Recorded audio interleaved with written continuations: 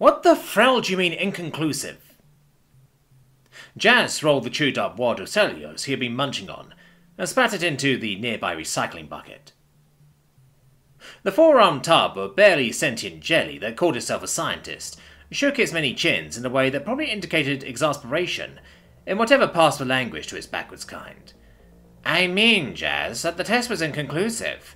I don't know how old it is. The solar scarring patterns on the metal are strange. Jazz's second and fourth eyes tilted. Quantify that statement right now, or I'm adding jet fuel into your rations. Don't make threats you won't back up. Jet fuel is expensive. Ron shook a half-hearted fist before returning his eyes to the scope he was looking through. I mean, the scarring is near total, which means either there was some kind of completely unprecedented solar event that struck this thing without completely destroying it somehow, or it's older than the test can measure. Huh? Jazz mused, interested for the first time. How old would that be? Over 600,000 years? Jazz snorted. Right, so it ain't that then. Better question, how much do you think we can get for it? Ron shifted his bulk, moving away from the mechanism he was hooked into and pulling himself onto the mobility sling he used to get around the high-gravity environment his species wasn't accustomed to. The mismatched crewmen moved to observe their find as they spoke, peering through a grubby window at the salvage they had pulled into the cargo bay. Worker drones were currently in the process of carefully enveloping it in a field of protective energy shields to prevent degradation. Well, it's certainly a scientific curiosity. The big selling point is the mystery. It was picked up nowhere near any civilized worlds or even stars. Rogue salvage. Oh, and it conforms to no known technological basis whatsoever. Estimated take level? S1. Jazz mulled that over while scratching an itchy spot in his back. S1 was the designation for technology that just barely met the minimum for achieving spaceflight. Whatever this thing was, it came from a very young species. Or it was an artifact from an older one that had been lost somehow. Either way, that meant value. Looks like the Rust Merchant Scrapping Company is going to finally hit a little windfall. He chirped, feeling confident for the first time since his last partner had left him with little more than a bottle of powerful intoxicant and a promise to murder him if she ever saw him again. He still had the bottle, not drinking it on account of how it was almost certainly poisoned. Call the fence. We have a little auction to set up. Jazz pinged the pilot on his comm while Ron swung away, making rude hand signs as he went. Set a course for Hanzo Station. He barked at the pilot, not waiting for a response. We've got some rogue salvage to sell. Hanzo Station's response to Captain Jazz's message to start an auction for an unknown artifact he had trawled up from an area of space emptier than the punter's house after the auditor leaves was met with waves of grumbling. First there was grumbling about the very idea that the third-rate salvager using fourth-rate equipment could ever actually find anything of value in rogue space, light years from anything civilized. Then there was a grumbling that he had, to the despair of the station's many bureaucrats, submitted all the correct paperwork for a legal auction of claimed salvage, which meant they were actually going to have to set one up. There was a short stint of grumbling about the grumbling, followed by an even shorter grumble about the complaining about the grumbling. Then there was grumbling of a more curious nature, when information about the artifact trickled through the many social strata of the station, from the stars of the spinward spires to the lichen-licking lower levels. Then the message came through subspace comms from the other direction, and the grumbling abruptly stopped, replaced with the flurry of panic that happens in a workplace when a surprise inspection is declared. The station was crewed and occupied almost entirely by younger races, still bright-eyed and curious about the infinity that surrounded them. But almost all is not all, and of the 12 elder species who had been exploring space where most other races were still figuring out which end of the club made a more satisfying noise when you hit your neighbour with it, there were going to be representatives of 4 of them at the auction. Within an hour, the station was a kick beehive. Station cleaners moved items that had sat in their corners gathering dust for cycles. Politicians donned their fanciest robes, and, in the end, little actually changed. The Rust Merchant, pride of its captain, Jazz the Scrapper, and flagship of the fleet of one that was the Rust Merchant Salvage Company, pulled into the station during this upheaval to very little fanfare. The pilot said all her usual boring pilot things to whoever was on comms directing traffic. Jazz swore at the deckhands for being careless with the fuel lines, and soon the small crew was sitting in the station bar, discussing their find. Not them. Ron shook his head slowly, the greenish drink he was cradling on his belly threatening to spill with the movement. Shoe tech is based on bioorganics, always has been. Even their first space exploration vessels look more like lumps of coral than this pointy thing. Lem, the ship's elderly mechanic, threw his arms into the air. Well, who the frau can it be then? It obviously doesn't belong to a younger race. None of the other ancients are even close to that region of space. And all you will tell us about the solar scouring is that it's weird. He emphasized the final word with a vowel upswing, which indicated a quote, a racial tick the others had learned well from overuse. Heh. Jazz chuckled in that confident way you do when you know something others don't before leaning in. His crew followed his motions. I'll tell you what it is. There's only one thing it can be. A pause for effect, then just before someone could tell him to stop jerking them around. It's an uncontacted species. Only thing it can be. The expected course of disagreement came from the table. He let it peter out, naturally. Then everyone started to think. If it really is, are we about to make history here? Alessa, his pilot, questioned. Jazz nodded. I think so. No way it can really be over 600,000 years old. Only a couple of the ancients were even around then, which means it... He was cut off by slapping footsteps on the grilled metal bar floor, slowed by the yell of the bartender when their owner tried to sprint up to their table. News!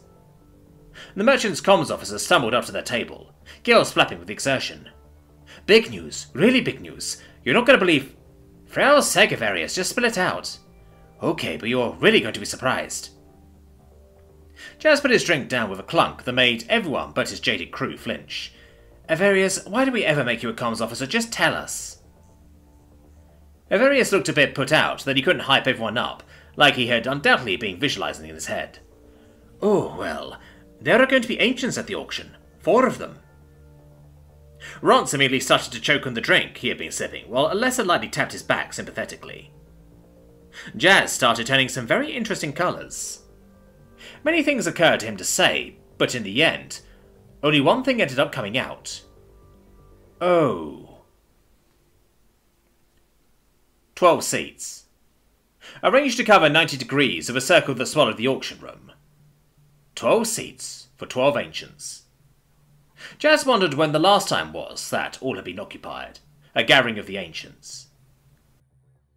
The only thing that sprang to mind was the end of the Titan Chasm, when warring elder species were finally dragged to the negotiating table, whether they wanted to be there or not.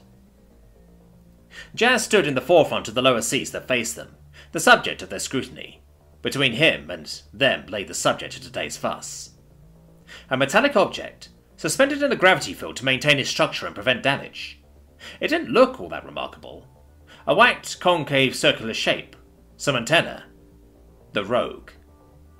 It took tracking a ping smaller than an antiquarian's respect for the sanctity of life to find the thing against the backdrop of space. Only a scientific scan and uncovering the total lack of historical record revealed its unusual nature. That, and they found it so far into the middle of nowhere that it circled back around to being notable, like finding a completely ordinary fish in the middle of a vast desert. The bidders flowed in one by one. Jazz took careful count. There were 47 individuals, representatives from 17 different species all up. Even knowing what was coming, he couldn't help but moisten his lips in anticipation. This was more than curiosity, more than interest. This was want. He had something these people all wanted. The touch of greed tickled the back of Jazz's neck, making the fine hair stand up. Play his cards right today, and he might even leave here pocketing enough cash to retrofit the merchant, get more range, better cargo space, move up in this harsh galaxy. Then a wave of silence in the bidding hall carried his thoughts of conquest away with it. The younger species stood as one, a sign of respect that went back further than anyone could remember. And in they came. The Martian was first, simian in appearance with greyish cybernetics attached all over itself. Supposedly Martian machinery was eons ahead of what the younger races could achieve. Nothing less would be expected of an ancient. A lumbering Vorlon followed, encased in a massive environmental suit. Little was known about the enigmatic creatures. Then a show. An organism resembling a floating amalgamation of crystals. It was impossible to determine the border between the parts of the technicolor mess of his body that was part of it, And what was this technology? Jazz hid his emotions, but quietly congratulated himself on being right again. No way was this thing show-tech. Finally, there was the antiscard. A tall and slender humanoid with a greyish crest that tilted back from its head. It moved slowly, occupying the seat that was only one removed from the very centre. The second oldest species in the known universe, the antiscard were a special case. Essentially the first among equals when it came to the ancients, with only the oldest, the owners of that vaunted central chair, being higher. But they, of course, rarely participated in galactic politics. Jazz swallowed his nerves, and the bidding began. He had been hoping to pocket something in the realm of 80,000 Union credits. His eyes grew steadily more moist with emotion as the competing price among the collection of scholars and scientists climbed above 150. The mere presence of the ancients was making the auction something more than a simple sale. There was an element here he was unaware of. Maybe those bidding didn't know what was going on either, only that it was something important. This was the kind of profit that would take Jazz 6 months to gather normally. He surreptitiously peered behind him at his crew, seeing equally hungry looks in the various faces of the motley bunch. There weren't two among them that were the same species, but in that moment, they were as unified as any band of brothers. The bidding came to 190,000 credits and stalled. The auctioneer asked for any last takers and gave the silence time to propagate. But just before she could bring the hammer down, "I have a bid to make." It was the Vorlan, his voice coming from the other side of an advanced translator unit that betrayed nothing about the speaker's attitude, gender, or even species. During the entire bid, the four ancients had done little but occupy their 4 chairs and stare at the rogue artifact. There was nothing to say they were communicating, discussing it on channels that probably used methods of transmission unknown to anyone else in the room, but Jazz knew they were. The Vorlan triggered a small mechanism on the side of its cybersuit, causing a small compartment to slide out. He withdrew a small container from it, transparent with tapered ends. Within was a ship, rendered in such exquisite detail you would be impressed unless you knew what it actually was. Then you would be really impressed. The Vorlans were masters of compressing space, folding matter in ways that physics really should prohibit. That wasn't a model of a ship. It was an actual ship. The Vorlan Consortium bids a Galaxy-class container ship, fully operational. The Vorlan hesitated over the classification, clearly trying to pass in galactic common what the ship was called. Jazz's mind would surely be tossing over what it might sound like pronounced in the ancient's alien tongue, if it wasn't so busy struggling to comprehend that statement. There was a very brief pause, a lull in the room while the collected races processed the bid. Then pandemonium broke loose. Jazz and his crew stood in the middle of the semi-panicked shouting, gaping shamelessly. A Galaxy-class ship was a Vorlan design that integrated technology no young race could even comprehend, let alone recreate. A cargo hauler that could gather and move insane quantities of material, was virtually indestructible and, like all Vorlan ships, could access phase space, tunneling through the universe much faster than the warp drives of the Merchant. Its value was... Jazz didn't know. He couldn't recall a price in credits ever being placed on ancient ships. It was priceless.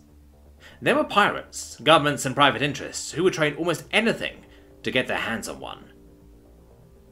As though infected with fungal plague, Jazz turned on a stiff neck to regard the rogue artifact again. What the hell was it? "Auctioneer?" the Vorlan prompted, hurrying the proceeding along. The auctioneer, a mimmoth like Jazz, cleared her throat. Yes. Any counterbids on the Galaxy-class asset?" A silence that nobody really expected to be filled. "Then the item is sold to the Vorlan ambassador." In the wake of the auctioneer's declaration, the chaos started up again. Witnesses and bidders jostled for place, shouting across the room to try and make their very important opinions known on what has suddenly become a historic auction.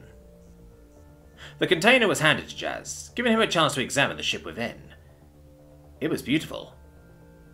Elegant curves and lines gathered to form a spear tip of captivating design. With the spatial compression technology on board, you could probably fit a large city within. The Rust Merchant would be able to comfortably dock without even occupying one of the larger bays. Jazz was now an insanely rich man. He held the vessel like it was his newborn. The Vorlan stood, obviously planning to examine his prize. Then a flash blinded the room. Jazz was lucky enough to have his lower eyes closed, so he simply opened them, closing his upper ones to recover from the blinding light. That was why he was probably the first to see what had just appeared in the room. Behind the central chair on the ancient's dais were two golden figures. Standing at something close to 9 feet tall each, they were draped in silvery robes with no skin showing, just a reflective metallic sheen of something that was probably not metal at all. They wore steeped avian helmets, tilted at a slight angle. Each carried a spear a little taller than they were in their right and left hands respectively, making a mirror image of one another. Jazz knew what they were immediately. So would everyone else. Seraphs. The most powerful land combatant in known existence. There was no tank, no combat walker, no heavily armoured cyborg that could compete. Each of these beings was a walking army. More importantly was what they heralded, because the Seraphs were only ever seen in the company of their creators. At the exact moment when everyone had recovered from the light, just enough to be staring in dumb awe at the sudden intruders, a second, smaller and more contained burst of energy occurred directly before the central seat. Never mind that teleportation technology is something even the ancients have struggled to master. Never mind that they were in a shielded and private room, where a precise micro-teleport should have been utterly impossible.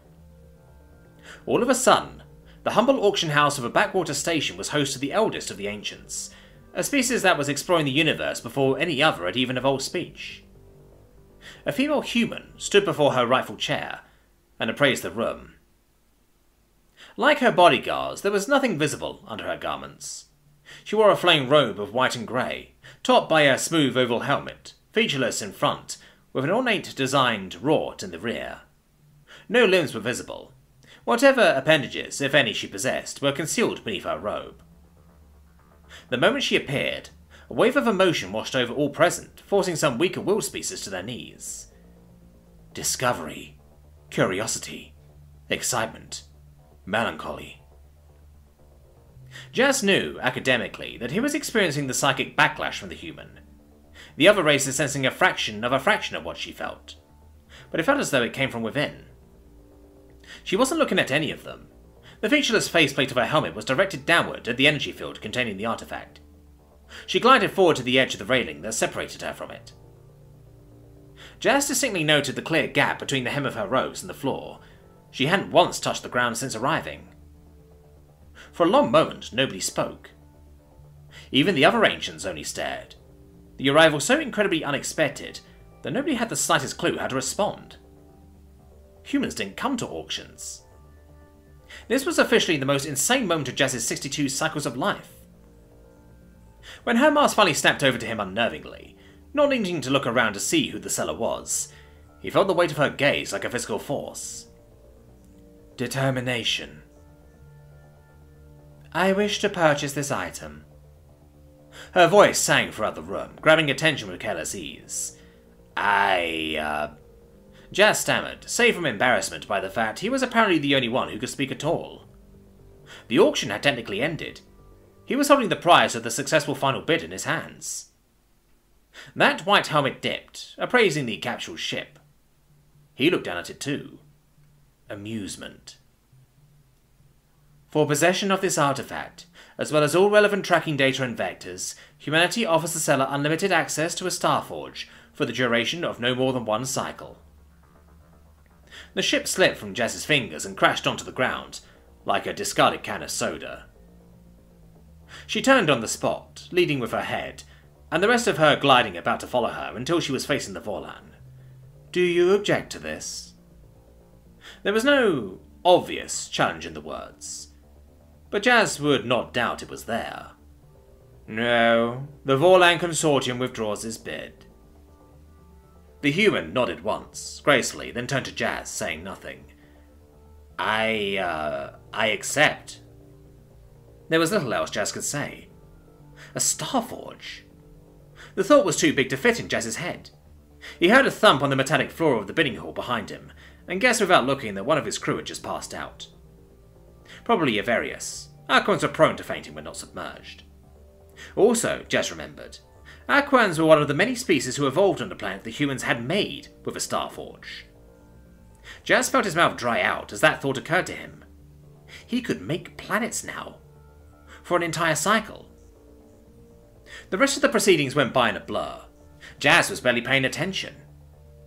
It was only after, when he found himself staring up at one of the seraphs, that his mind began to catch up. Captain Jazz of the Rust Merchant.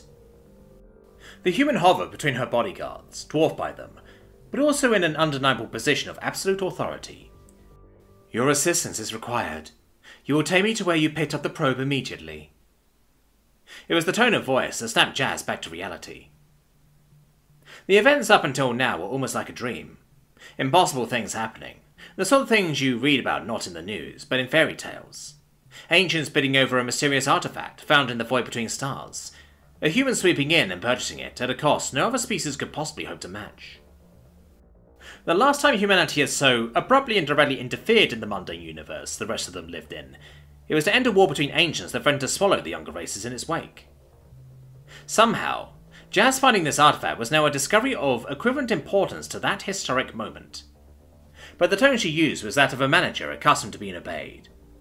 It was a voice Jazz was very, very used to, and that brought everything back to ground. What, He cleared his throat, feeling as though he hadn't used it before today.